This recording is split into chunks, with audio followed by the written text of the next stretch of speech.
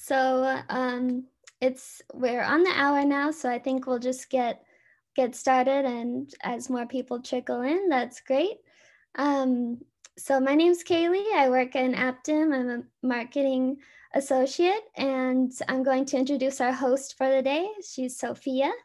Thank you so much for coming to our first Apptim webinar. We hope to run more webinars this year on different topics. We noticed that testing in mobile games was something that, as the industry was growing in the last year during the pandemic, testing is a really interesting topic that we wanted to learn more about. And we have some new users of Apptim who are also in the industry. So we really wanted to learn a little bit more from them about what they do, strategies for testing, and so on. So without further ado, I'll hand it over to Sofia. Thank you, Kaylee, for the introduction, and welcome everyone who's joining this webinar. So I'm the CEO and co-founder of Apptim. For those who haven't heard about Apptim before, we are a mobile performance testing platform that allows global teams to improve mobile UX by validating app performance on real devices at every phase of development. So I want to welcome these amazing speakers who are joining us today.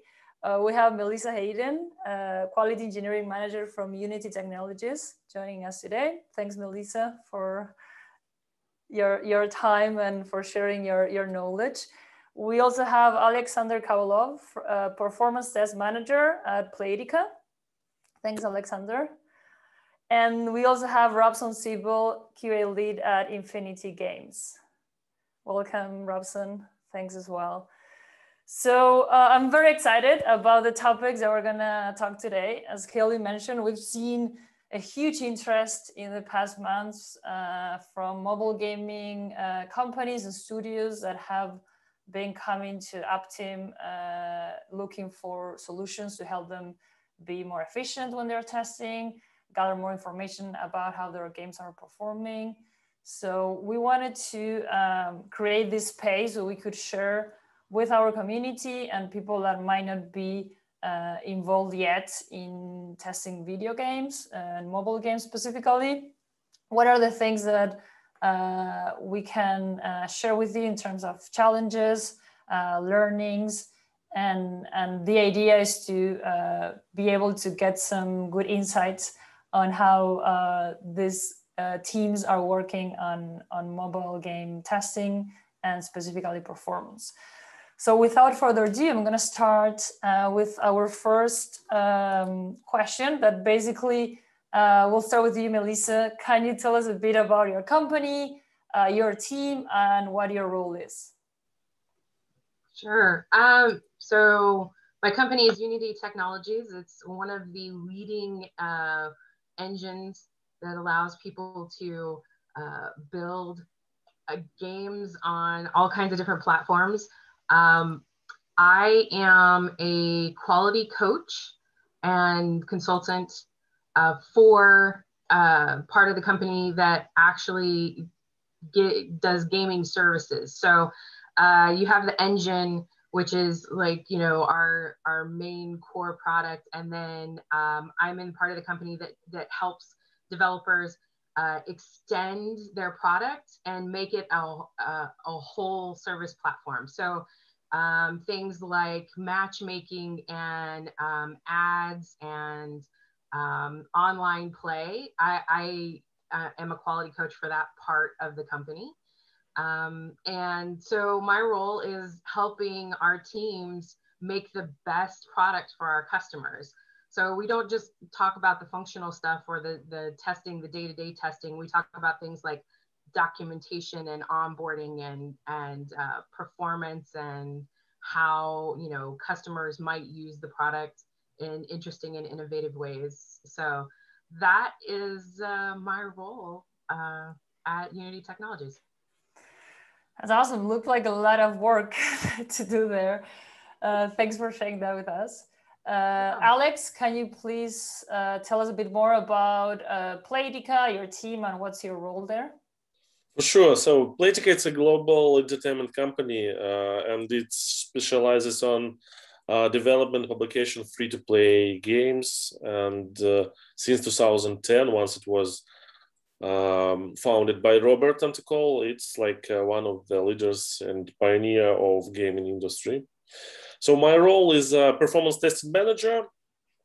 And in simple words, I'm responsible for non-functional requirements, non-functional testing of non-functional requirements of the game, of the games, and in terms of stability, reliability, responsiveness, user experience of the game. So myself and my team members, we are like trying to find bottlenecks, establish a system that allows us to find different bottlenecks in code, in like architecture and so on, in various parts of the game. We prepare some like backlog for that, then spread among the teams, analyzing client and server side, analyzing architecture, and find out what can be improved and make that improvements. Like setting up the laboratories for predictive performance testing and like spreading the performance culture among the teams, because it's maybe the very important part of the performance testing, because one team cannot like make a lot of things. Each person should be aware of performance and impact or like make some as much as he can. So in, like work on performance testing so on as much as one can. So basically good performance is just good performance. And once your brilliant feature becomes working bad, like in terms of performance, then you'll struggle and it will decrease your retention and revenue. That's why maybe it's not direct connection between revenue and performance, but if performance is not good, that's definitely you'll lose your revenue. So that's the aspect that we're all the time monitoring and trying to be proactive in order to not to see it in production, but to find it before. Totally. And that is something that we defend a lot and try to promote from Apptim. How can we make performance testing a whole company-wide practice? So this is not something that should be one person in the team responsible. And if you don't have that person, let's say you don't have a performance engineer in your team, then there's nothing you can do about it, right? So how to be proactive and how to make it part of your testing process, making part of the things that you need to check before you release a new feature of your game or before you do a new update that might have an impact in the user experience, right? So I think there's a lot of stories that you can tell us there, Aliaksandr. And then Robson, can you tell us a bit about Infinity Games? What do you do in your team, and what's your role? Yes, so Infinity Games is a game developer and publisher based in Portugal, focused on mobile, casual and puzzle games, usually with a minimalist art style and designed to be immersive and relaxing. And we have free-to-play and also premium games. We use Unity for most of our games, so thank you, Melissa, and all the Unity team for the great product. And most of our team is here in Portugal, and had some people working remotely in some other countries. But it's a very small team, and my role is primarily a Unity developer. But since everybody wear many hats at our company, I also became the QA lead, and I also develop all of our testing pipeline and that we are using now. I decided to start using Apptim together with our testing pipeline to improve our performance and our bug hunting and everything QA related. That's true, and we are very thankful to have Infinity Games as well as our early clients in the mobile gaming space as well. They've been they've been a great partner, because with them we have been able to improve our product and really understanding how the different roles inside a team, not only a tester, but from a developer, even someone from marketing, how could they get advantage of a tool that provides you with a lot of information on how your game is performing. So thanks for the introductions. Let's get to the first really interesting question that we wanted to ask you. And let's start with Melissa, because I know you have a lot of experience in mobile in the last 10 years at least that you've been in the space, and of course in quality and testing in general. Can you share with us what was one of your biggest challenges when it comes to testing a mobile game? And what is something that you've done or you're doing now to overcome it? Yeah, this is a really, because this changes over time, right? So initially when we're looking at, you know, mobile applications, mobile games, anything on mobile, it's that fracture of like Android OS and then all of the variety of OSs, and now you have like Google Pixel. So that you know, technology fracturing, like how do I cover everything when it's not just one or two devices anymore? And having gone through that as a tester was pretty challenging over the years, and automation has made that a lot easier. I think now quality isn't about necessarily getting an app put together, because a lot of tools have made that easier. It's actually making the app at a high enough level that the user wants to engage with it, and then you keep them engaged with it. So then, you know, you can make a puzzle game, you can make any kind of, you know, interactive game, but then how do you make it interactive enough to keep that user with that game, because they have such a short attention span. So I tend to look at quality as how can we help our developers make more interactive, more engaging games. So that's our side of the house at Unity, and we do everything we can to work with developers on, you know, building auxiliary services that they can add to their games, like matchmaking, like online communications, you know, in-game chat and voiceover IP. So all of these things enhance the gameplay and just raises the quality of, you know, something that would have been a simple game now becomes a lot more interactive with your users, because, hey, I might be in a puzzle game, but I can chat with another player, or I can share my score, or I can win, you know, and we have achievement awards, monetization. So all of that stuff, you know, you can build into the app without having to go too far outside of the Unity ecosystem. And we're always looking to improve those interactions, especially now that a lot of stores are taking privacy very seriously. So when we do that, we take that into consideration, because, you know, if you can't get your game on a store because of some policy, like then how do we help our developers and makers make sure their games are compliant with new regulations?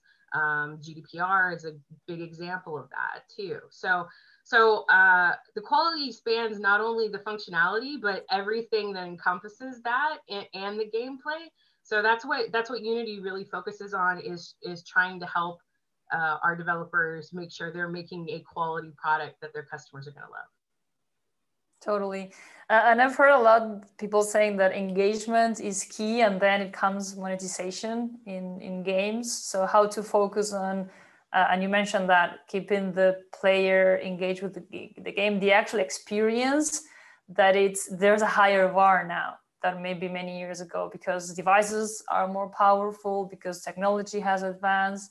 And I think along that, quality becomes also a center aspect of being able to provide that high quality experience to the end users, so they actually keep not only coming back, but also they keep engaged with the product.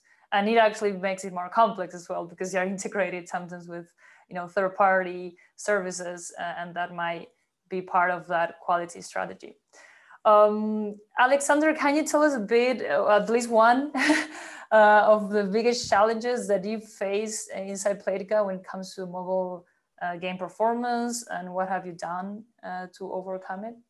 For sure. So like the biggest one, I suppose it's once you need to make a capacity testing or capacity planning on a huge setup. Once you have more than one data center, like hundreds of virtual machines, like a lot of Kubernetes setups and so on, data warehouses, databases, and hundreds of thousands or millions of users.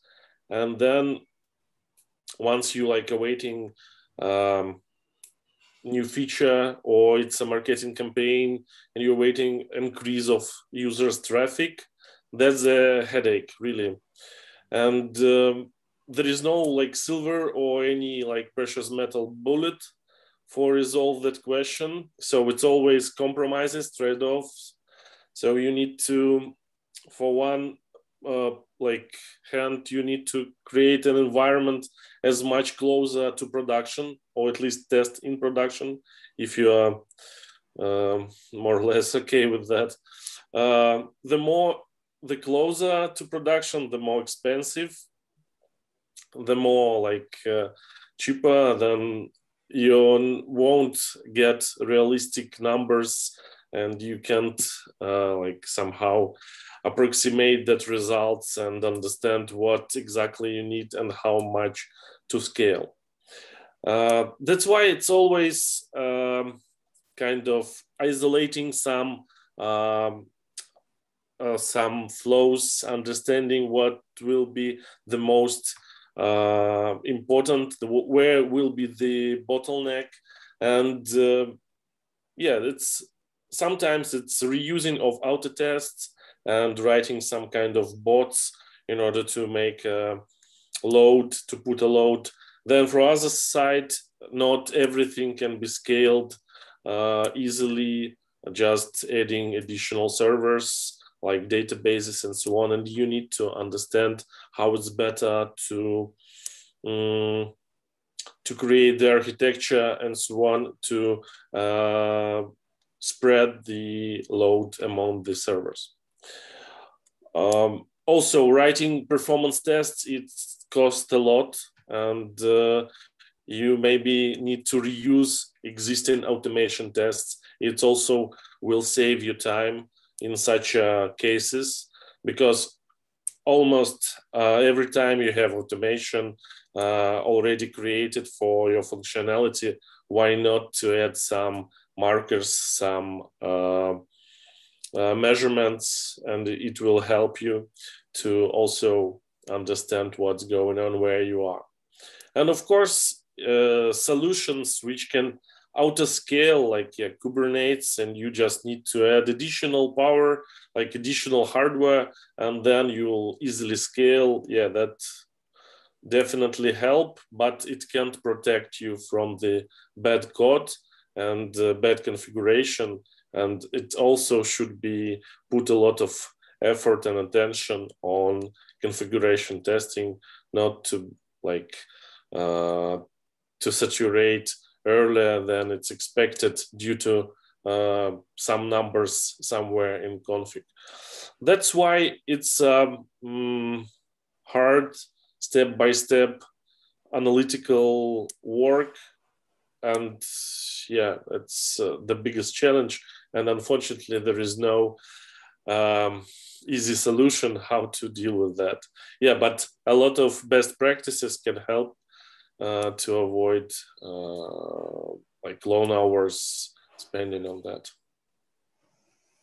Totally. And one follow-up question for you, Aliaksandr, is how do you see the differences, or even how often do you do like a whole, end-to-end load test of, let's say, certain game that you actually have to invest in the, scripting, the actual infrastructure to run the loads of the virtual users, versus maybe just checking things on every release, because I guess it's so expensive to do a end-to-end load test every every time you release a new version of For sure. a game.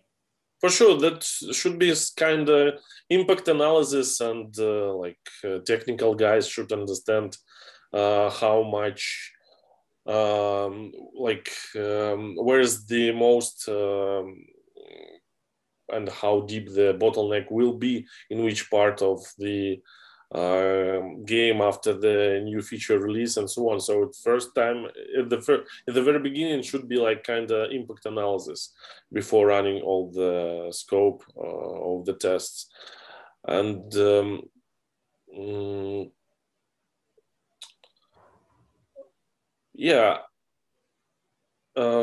the best thing is to reuse that you already have, like the automation you already have for functionality. It will definitely reduce the cost of such a testing.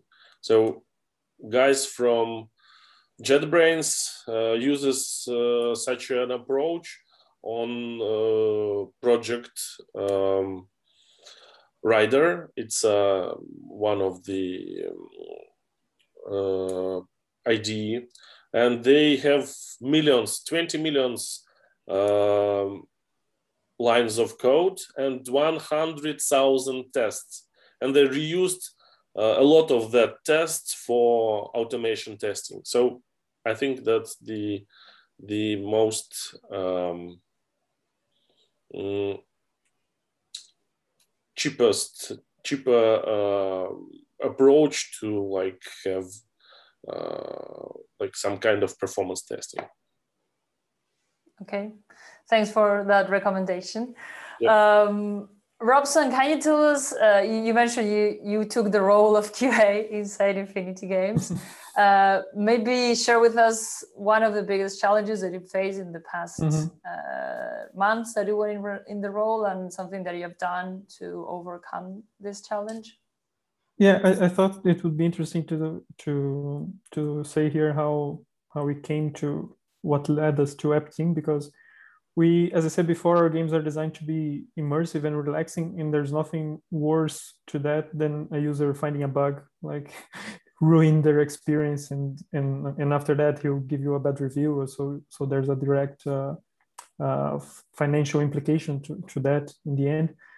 And some of our games have a really big install base, and that's really important. It's important to avoid as often as you can having a bug go to production.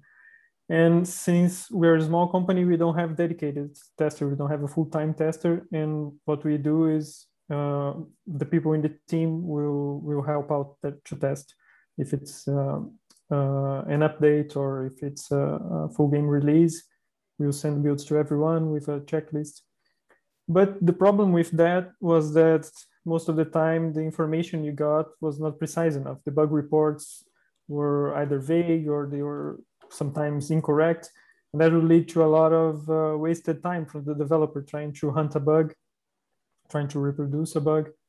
And some of the people that would test are not used to dealing with Android Studio or something like that to get logs from the devices.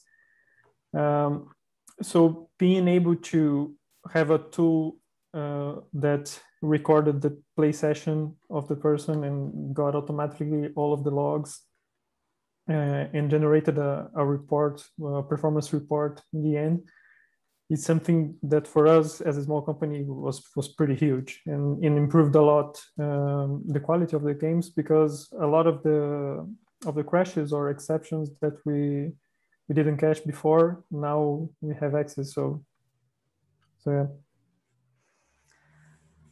That's great. As I said, I think we help each other, was mutually helpful to have both Apptim incorporated in Infinity Games, and how we saw that it could get adopted by anyone in the team. So let's move to the next question that we have prepared for today. And let's start with you, Melissa, again. Do you have any recommendations, any best practices based on your experience for reducing testing as a bottleneck? And this is also because not only the mobile gaming space, but in general, testing is one of the main bottlenecks that teams mention when they are talking about adopting DevOps, you know, and being more agile in terms of releasing faster. So tell us a bit about, you know, your experience and any recommendations that you can give today to the audience on things that have worked for you. Yeah, so I'm a pretty big advocate of modern testing principles, which give a lot of credence and leverage to the teams themselves. So developers know the code the best. The more they interact with the code and the more they understand the code, the more they can test it. And they can test it at a level that oftentimes, you know, someone who was traditionally in the role of a tester might not be able to get to. Now there's a collaborative part of that in helping the developers understand where the knowledge gaps are. So that's where I come in. I'm still, you know, in that space as someone who can say, hey, you've developed this wonderful piece of functionality, but did you think about how to scale it? And they're like, oh, well, okay. So let's talk about how to test and scale. And then they can usually come up with the solution and I just get out of their way. It's removing myself has been the biggest, you know, reducing that bottleneck, putting automation in place, letting the developers really collaborate on those ideas and you know, moving the production cycles and everything faster because, you know, I'm not stationed on a team, I'm not embedded, but I'm there as somebody that can coach them and help them, you know, or check in and say, hey, did you follow up on this? You know, and this could be anything from, you know, the functional unit testing and talking about that to, you know, how do we scale? What kind of documentation should be in place? What, you know, where, you know, should the dependencies be noted? So it's a lot of moving pieces, and you know, developers are really well positioned to handle that. It's just sometimes we all have blind spots, right? So I'm not perfect, they're not perfect, but getting out of the collective folks' way that deal with the code on a day-to-day basis has really improved, like removing that bottleneck from the development process, along with adding in DevOps and you know, CI/CD practices, which have just, you know, made things a lot easier. Automation always makes things easier as much as it makes it harder, but you have to balance like the positive with the negative, right? So yeah, I have a lot of fun just working with developers and coming up with ideas, and when they get stuck on problems that are around like quality issues or, you know, testing or whatever, and it's amazing to have that collaborative space and to be able to trust the developers to do the right thing, because they already know what they should be doing. So it's really easy to be like, hey, here's an idea, and then watch them create from that idea and do it a lot faster than I would be able to by myself for an entire product, right? Because they have the product, like, you know, there's 4, 5, 6 people working on it. They have a good division of labor at that point that I couldn't ever possibly hope to cover. So as one person on a team that does quality. So yeah, that's pretty much how I've dealt with it probably the last 5 years or so, is to just be that person that's cheering the devs on and knowing that they're going to do a great job. And, you know, and if there is a slip up, then we all work on fixing it together and moving forward. So it's been a lot of fun. I love what you just mentioned, the role of being more as a coach in terms of QA and helping them in those and filling those gaps that they might not see, because also sometimes developers, they're always focused on one thing and, you know, developing new features and also getting involved earlier, right? When you're designing something new, what could be the problems here in terms of scalability, performance? So I think that's when QA actually takes a role since day 0 until after you launch, and you keep adding new features and be more like coach or consultant than just everything needs to pass through you in order to go to production, right? Which is, I guess, the way things were done more in the waterfall approach. Thanks for sharing that with us, Melissa, your experience in the last 5 years. Aliaksandr, what about some bottlenecks that you've seen in terms of testing in Playtika, and how have you fixed them? If they're still there, how are you working on them today? Can you share us a bit about your experience? Yeah, so maybe it will be some caps aspects, but still, I've heard that in better world there is no testers somewhere, and only developers do stuff and do testing and so on, collaborate with each other, and everything is okay. And maybe the good example is for Codeborn company. I've heard that they use extreme programming, they use pair programming, and deliver fast, deliver very small increment every time. So it means they can deliver every minute, every second, and so on. Of course, you in the middle, maybe somewhere of this continuum, and you decide which practice is better. And if you agreed and find out that practice good, how you can check that if we are all agile, we can check somewhere in the lab and then establish this practice for all of the units.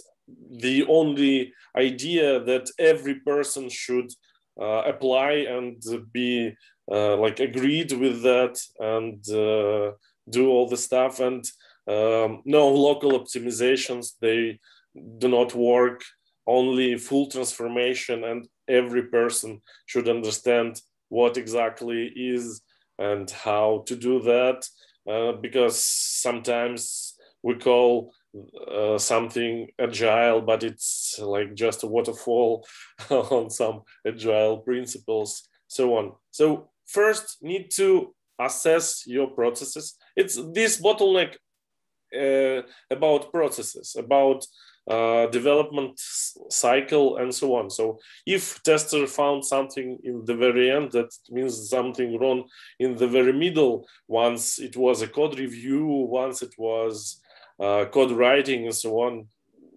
That's the evidence. That's why assess the process is understand bottlenecks, find out where are they in processes, in architecture, or whatever. Try to fix, and all the members of that process should understand that we go in there, and this is the only way how to become more agile, to become to avoid such a bottleneck, to decrease the testing, and so on. So I suppose only in development culture and testing culture, it could be resolved, decrease the bottleneck. Of course, something should check. Maybe it will be your pair, if it's a pair programming. So it's your colleague who also look at the monitor, at the display, and see the problems in the code. Maybe it's a kind of test which check that all things go smoothly, and so on. So it depends what will be the most efficient for your setup. It's not a good idea try to establish framework first, okay, we'll go into less framework or into safe, and then we'll be okay. No, first find out the small aims you will go, and clearly understandable. So we need to reduce effort on testing before release. Now it's 1 day, we'd like to have a half of day, and then try to find out the processes which allows you to do that. So basically, so it's step by step. Totally, and having a process in place that you can also test and see if it works or not is very important.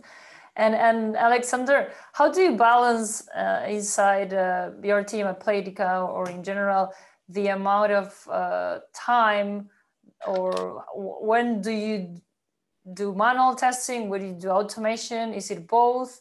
It depends on the game, depends on the team. They decide that. Depends on effort, and once it become a habit, and once it become so it's easier to like to give that knowledge to the manual QA, and then you will become an automation guy and like make that and like write automation tests and so on. So it depends on particular case what is better to do, to test manually or to test automatically. Sometimes, yeah, you should spend a lot of time to automate, and in comparison, you can like easily make manual tests. So the the truth somewhere in the middle, yeah, like the truth is out there. Such tools like an Apptim for client performance testing allows easily check what's wrong with particular game version, with particular build, and find out the problems, and just not just manual QA, but just person from the street can take it and just understand what's going on with this particular application. So of course it's a question of tooling and a question of maturity of the team. Like if we all, like in Agile, there is no names or titles like I'm a developer, I'm a tester. We're all developers, we're all testers and so on, developers and test. That if we will go into that better world, then this question maybe is not relevant. Totally, so totally. Yeah, it shouldn't be one or the other. It's actually both. Yep, definitely. That's correct. Thanks, Alex, for sharing with us how you see things and how you're tackling these bottlenecks inside Playtika. And Robson, can you tell us a bit if you have faced also in the past any bottlenecks where you were testing your games, and what recommendations you have in order to overcome them? Yeah, you can always ask the developer to stop creating bugs. That works very well. I can attest as a developer. But kidding aside, I think having for us at least, having a good defined test pipeline in a reliable software that can automate some of the steps goes really a long way. And even for a developer, because a lot of developers are used to just checking their debug logs, and then after you upload a build, they tested the bug build, but sometimes they don't do the same kind of testing for the release. And using a tool like Apptim for that can also help catching some annoying bugs.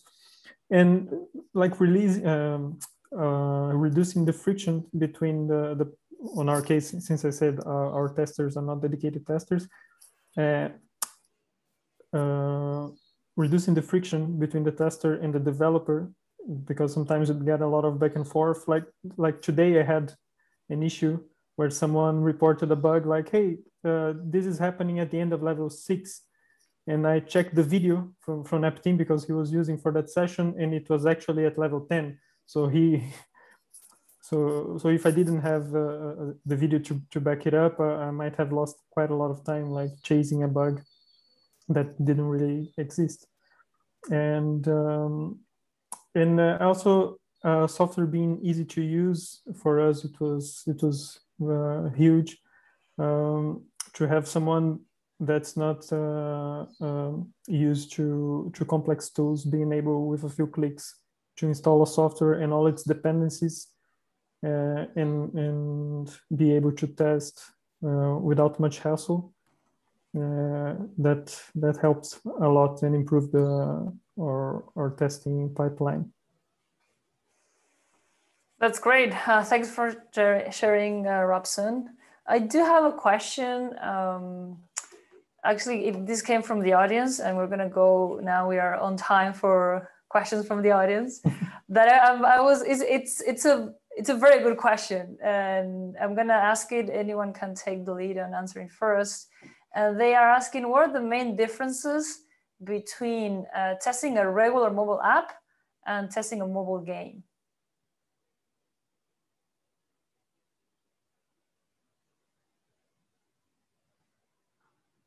Who wants to answer that first? Maybe there are no differences, so any answer is valid. Well, there are some, I think setup is a little bit more, plus there's a complexity of logic. Sometimes mobile apps tend to be a lot more static and use some web interface, whereas mobile games can have both. So you can end up, be in a mobile game that's, and then like the ad would be in a web part of the app, and then you have to come back. And then, so there's a lot more complexity, I think, involved in the setup and testing of a mobile game than a mobile app. Having done both, like, mobile apps are complex as it is, but, you have multiple platforms you're looking at, but then you multiply that by the game complexity and the algorithms and the performance you have to maintain. And then the handoffs between, like, ads or online chatting or any other auxiliary things that your app's doing besides just being a game. So I would say it's because of the complexity and how complex that gaming ecosystem is and how the games are built. Then you have a lot, because there's performance at different levels, because you have the game performance, you have device performance, you have network performance. And I don't think a regular application, except for maybe in finance, because you're dealing with more encryption and stuff like that, do you have like that kind of complexity? So there's a lot in a mobile There's game. a lot of levels that you need to take into consideration. And also, we've been talking a lot with developers and testers of mobile games, and they say that also specifically with mobile games, ad testing, so the ads that you need to add to your game, usually that's a form of monetization. They involve a new layer of tests that you need to do specifically to see how that SDK might impact the performance of your game, and it's not something that is specifically related to the development that you already did, right? So there's at least 4 different layers that you need to take care of. So of course it makes it more complex than maybe a transaction, a mobile app, or some type of more regular app that we are all used to. Yeah, for sure. And especially with the ads complexity, because you can get a full page static ad, you can get a banner ad, the size and the shape of it. And now there's like video ads and interactive, like it literally switches you to another game. So then you have to handle that game logic and then come back. So the complexity of the ads have added like more complexity. So so there's a lot there to dig into at a lot of different levels. Totally. Alex, do you want to add something? I couldn't agree more. That's when we started testing game applications, it's much more aspects. Like once we are just talking about just regular web application and client server model. So there is no usually problems with client. So it's desktop, you have a browser, this is it, and server somewhere. But once you are talking about games, it's like 3 different universes. It's a client, device, and server and network in the middle of them, and inside the server, for instance, it's several data centers and so on. So yeah, a lot of things appears. So if you have native some kind of troubles, and you need to test on different processors, models, types, and so on. So it's become kind of mess. A lot of efforts because of matrix of that dependencies and so on. Totally. Yep. And Robson, I know your experience has been in mobile gaming for a long time. So maybe, I don't know if you can compare with another type of mobile app that maybe you have experience in the past, but is there anything that you want to add in terms of the difference between? I think it's much with apps. I did work a little bit, very briefly with apps, but I think they are more, much more linear usually, so you can predict user behavior much easier on an app. And depending on the game, you have, like, if you have an open world game, you don't know what the user is going to do first. So that opens a huge spread of possibilities that, depending on the order that he does something, then you might run into a different bug. And also input methods, even on phones, like with an app, you only have the touchscreen, but if you have a game, you might want to support a controller. And that's a whole nother layer of possible bugs. Totally. Yeah, I think that just to summarize it in one word, it would be complexity at different levels, and how you understand how they interact, and that of course changes your approach to the types of tests that you might do on a mobile game versus transactional app. So I think it's clear that it's not the same. I have another question related to non-functional aspects of a mobile game. So in your experience, what's more difficult to measure? You mentioned, we talk about like device performance on the client side, we talk about network, we talk about load testing the servers.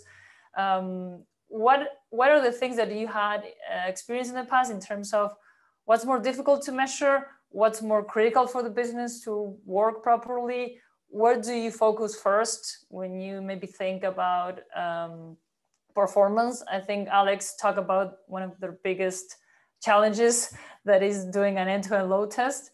But when it comes to client side, or when it comes to the network, what are the things that in your experience are difficult to measure, and what do you care the most also when you need to prioritize?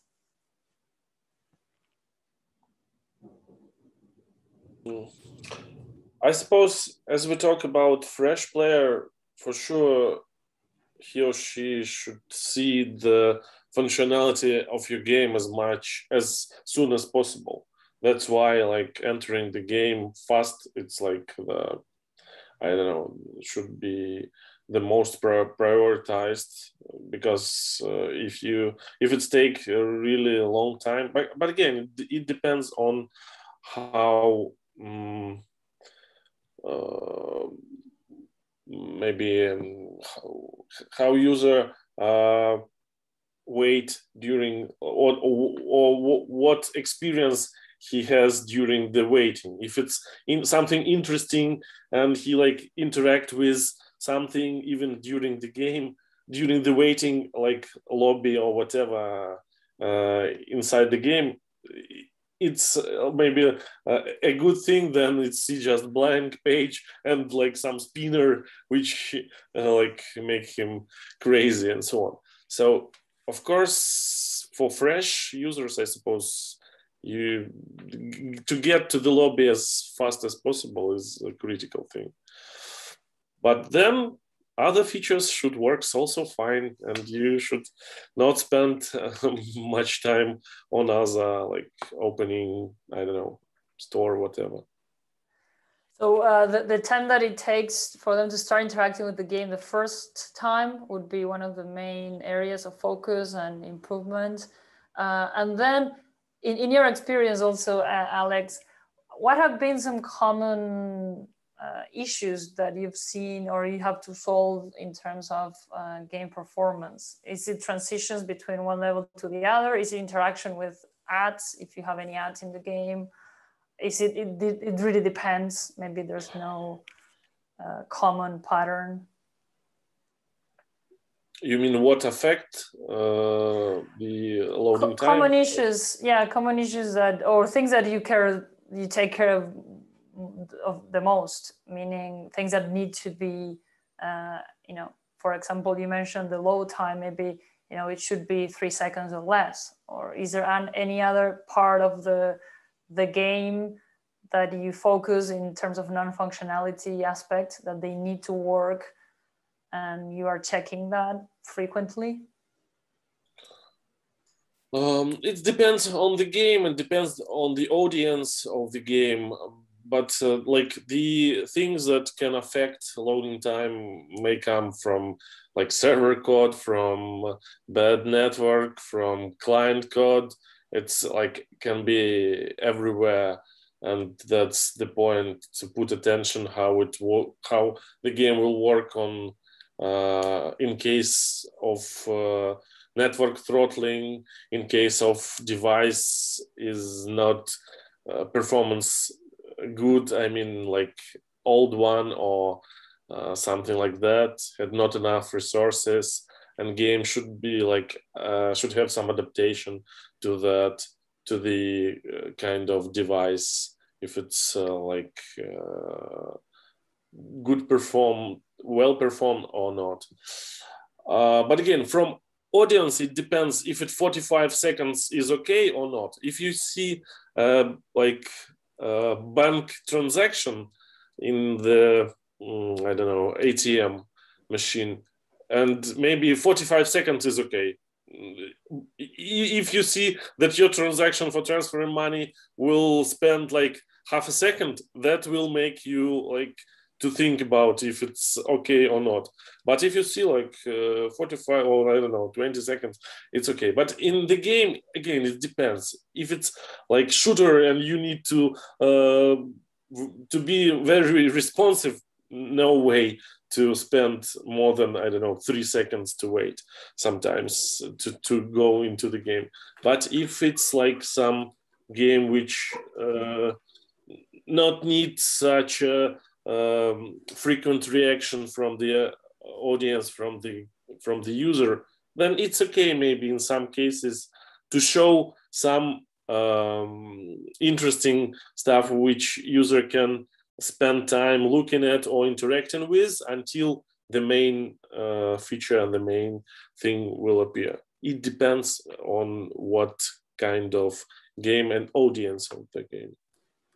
Totally, I totally agree. And also when it comes to performance, and we get this question a lot, which devices should I test? It really depends on your audience.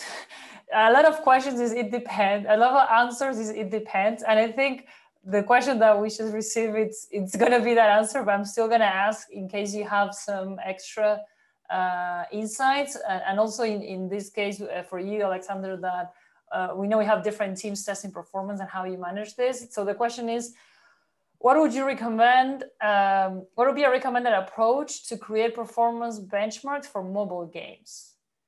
So from our experience, and I think we've even talked with this about this with Melissa recently, is there any best practice in terms of what should be a good CPU usage, memory usage for a game? Is this something that internally the team should decide based on what their audience is? How do you tackle this area? As for gaming, I suppose it's self-written solutions will be used more often than some, I don't know, tools. But again, it depends because there is no better than inject somewhere a measurement of something, of piece of code, of piece of client, piece of server code. But now we are talking about client, so piece of client code, and we like start and stop the measurement, do kind of benchmark and see, okay, how it like, how much time it spent for that pieces of code. And I suppose this is the most accurate measurement. Do you benchmark with other games, or do you just try to improve it, or you take the first measurement as a baseline and then you see how over time it responds? It can be measured from number of like users and you can understand how this. But again, so first you need to understand business critical transactions. If we talk about classical performance, so first of all, you need to understand what's make the most effect on your revenue retention, whatever. And then step by step, you can do benchmarking, load testing, and so on. The approach could be different. We'll use such a tool as Apptim, set markers and see what's wrong with this event, like with this transaction, with this feature, and the deep dive, and then profile using code profiling, analyze slow pieces of code, refactor, and so on. So again, it depends. If you, but the of course, self-written solutions will be the most accurate because you inject something in your code, and this code shows the real duration. But again, it also takes time to do, and if you have by hand a good profiler which can easily shows you the bottlenecks, the slownesses. So it's at first it's better to use that. Perfect. Than benchmark. Melissa and Robson, do you have anything to add to this question? Yeah, like I think it again depends on the game, depends on your audience. Asset management is a really good way to make sure that you're hitting a benchmark for your memory usage. So I always recommend, profiling how you put together those assets and what you're doing with them.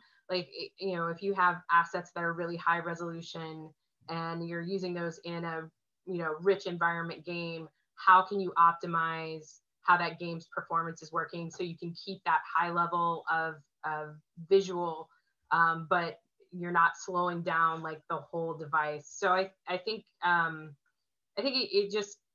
it's a balancing act, right? Like what do you take away? What do you keep? To keep that experience high, but also keep the performance high with that experience. And I see game developers making trade-offs all the time about like high performance in some areas versus other areas. I know one of them that like we help developers with is in like achievements and awards, because ads usually are combined with that aspect of like, oh, if you watch this ad, you get like a prize or you get like an achievement or whatever. So if that interaction isn't really fast or it doesn't register correctly, people get really upset about that. And then they usually blame the game. And then the game developer comes and goes, hey, what happened to your system? And then why isn't it performing? And it should be under 3 seconds and they should have their award, So we see a lot of that kind of interaction, and we have to balance, how fast we can respond to games that scale pretty quickly, that are having a high transaction. So it's all of that combined. That's like a whole other vector of performance stuff that's just an added layer to that game. So yeah, to add there. So I play a game that's free to play. It's backgammon. And I had to watch ads in order to play again, or to get enough coins to bet my wager and play again. And it was so slow, I was just like, I'm just gonna buy coins. So, maybe that's a strategy some games take, is to slow that down too. So maybe that's what they're doing on purpose. Like, who knows? Yeah, I mean, we can't control that. But we offer a service that lets people add ads to their system so that they can monetize it. I mean, people take all kinds of different strategies with ads, but I do notice that there's a certain thing with making sure that's performant, because we do have to at least make the game enjoyable enough, or at least make it not tedious enough that you just go, oh, forget this, I'm out, right? And unload the game. So that's where we try to help developers achieve whatever experience they want with the ads reward achievement model. Totally. So we are just on time. I just want to thank first the three amazing panelists that we have today, Robson, Melissa, and Aliaksandr, for sharing your experience, your insights. And we still have more questions that weren't answered. So we're probably going to follow up with them later. And also at Apptim, I mentioned we're a mobile performance testing platform. We are also today going after different verticals, not only mobile gaming, but we think mobile gaming has, all this complexity that we talk about, has a lot of challenges that we want to help. So if there's any mobile gaming developer or tester in the audience that wants to try Apptim, you can actually sign up for free. And please do send us your feedback, because we also want to know how your experience is with our tool. And that's all for today. Thanks everyone for joining. Have a great day, rest of your day. And we'll see probably everyone in the next webinar that we do from Apptim. Thank you guys. Thank you so much. Thanks for everyone who came today as well. Great, thank you. Have a good day. Bye. Thank you all. Have a good day. Bye.